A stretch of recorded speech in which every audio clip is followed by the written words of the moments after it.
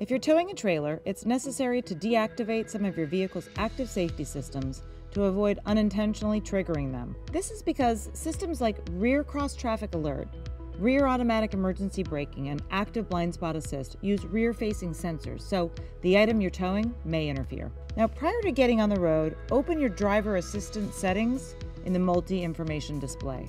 Select each active safety feature and set to off to disable them. While on the road, do not use My Pilot Assist or Adaptive Cruise Control, since they may not properly detect a vehicle ahead when you're towing.